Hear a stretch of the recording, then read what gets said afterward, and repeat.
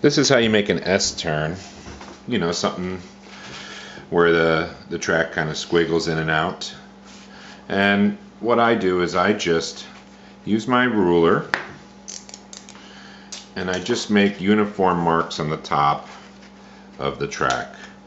So I'm going to make a mark on 7.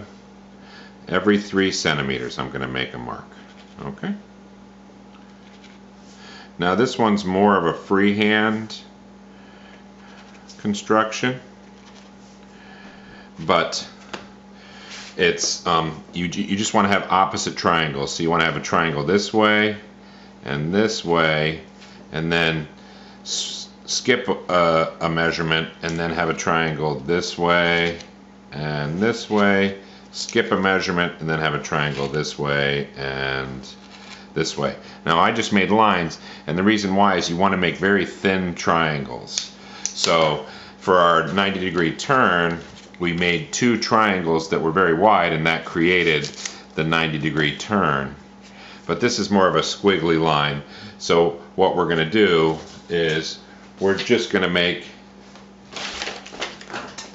simple thin cuts, just like this. Watch. You just kind of go to the center and you cut it.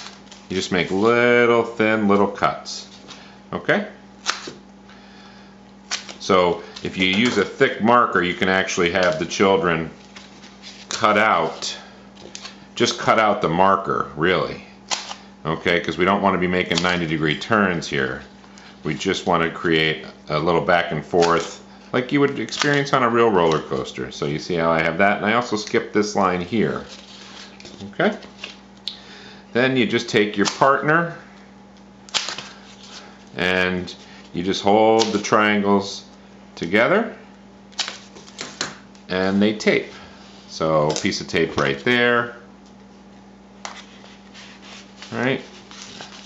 And then a piece of tape right there, just like that. And then a piece of tape right there. And now you have a nice little S-turn. And you can make as many S-turns as you want, and then you'll maybe you want to put a piece of tape on the inside here to smooth it out.